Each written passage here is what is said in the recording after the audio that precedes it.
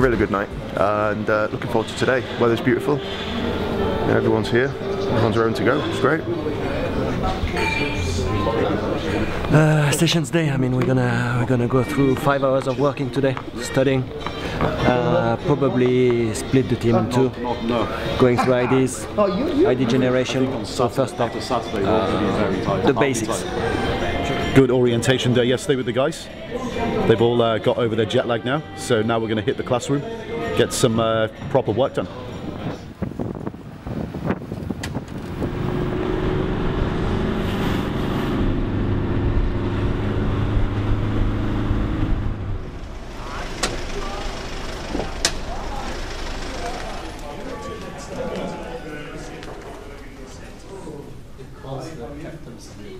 Not too bad. Good. It's been a pleasure being with Anton and the group, and now we are ready for the hard stuff. Probably the reason why we are here. Very excited. This industry is all about generating IDs and having the timing right. So today ID generation, and then next session we'll move into building the portfolio. But we're not going to go deep into the details because we can't share that. I mean, it's proper in-house tools. Okay guys, welcome to Cape Town, South Africa, to your 3-month mentoring program. We're going to start session 1 today. We've got 4 sessions over the next week, and the first session we're going to start off with the mechanics of trade ideas. So let's get started. I've gone through the box ticking exercise. Now I like this situation, so now I'm going to go and find out what is driving the earnings growth. So now we go on to the qualitative analysis. So what we're doing now is mechanics. We're box ticking, because you can't go into the real world and qualitatively analyze every single company on the planet. Right, it's impossible. What you can qualitatively analyze is something that looks seriously interesting that's popped up through your systematic process, because you're taking a wholesale approach to finding and generating ideas. So that means that when you're mentioning that, if it's not linked with your macro view over the next 6 months, you don't look at it. See? Let's say euro dollar is moving, you say, okay, they're making 60% more because of the euro dollar, but you think it's going to come back to the mean. This is not a buy anymore, it's probably a sell. So this is the filtering, but you need to look the filtering versus your macro view, your understanding of the world. So because most of my mentees, they come with ideas. After the first idea, I say, okay, there's something wrong, and say, yeah, I know, but I tried. It's going to be your own money on the table. So when you put your own money, if something is wrong, don't go for it. You know, it's like buying anything, buying a house, buying a car. If you buy a wrong car, you know it already. And the stock market or any investment is the same. So when you get a bad feeling, a bad test, you just stop. Don't force yourself into the idea. You need to understand that by the laws of numbers, there are no excuses not to have an idea. If there's 20 stocks in the sector, there's a mean for every one of those variables that we've discussed. So just by the laws of numbers, there's going to be positive and negative outliers. So what the hell are we doing in this process if we're looking to filter and generate ideas in sectors?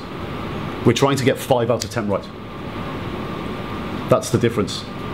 We're trying to get 5 out of 10 right versus 3 out of 10 throwing darts at a board. If you have good risk management, you will make money over time with 5 out of 10, even 4 out of 10.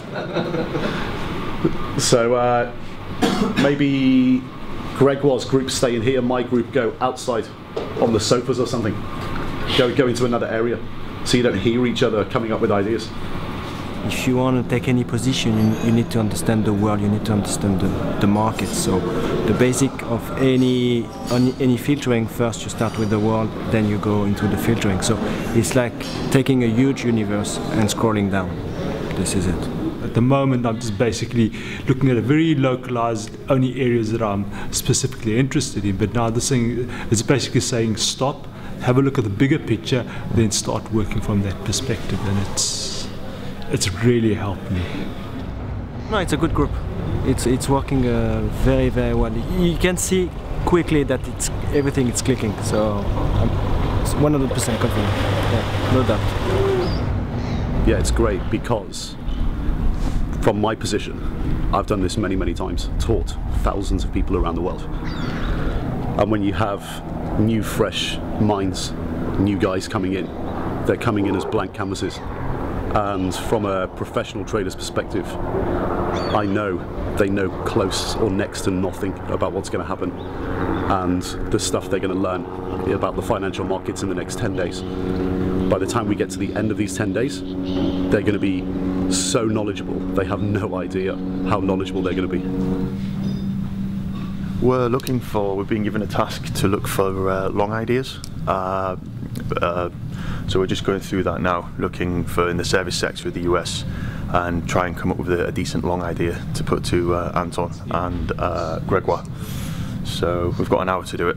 So we'll stick with the US due to the PTM and just do the top-down analysis that we've been taught in the PTM. So yeah, it's interesting. Today's been interesting. It's definitely refined everything that we've been taught, and a few of the things that they've taught us as well to look out for. So it's been good. We are just logging into the Institute webpage, and we are digging into the reports that they are being published with all the Excel files. So now we are trying to extract the non-manufacturing numbers from the whole file, filtering through the Excel software. Here we go. Standard procedure. We're going to look for is the. It should be on here somewhere. The ISM non-manufacturing index. There you go. Because we are looking for a long idea, so we chose the non-manufacturing sector to look into it. Yeah. Fantastic. Do you have your? Give me your email, so that I can send you the sector construct. Okay, good first session, guys. Second session on Monday. First thing we will do is the stock ideas and pictures, and then we'll move on to macro in the afternoon. So we're going to head out for dinner now. A couple of minibuses taking us down to the beach area, and we've got a table booked for dinner. So let's move on.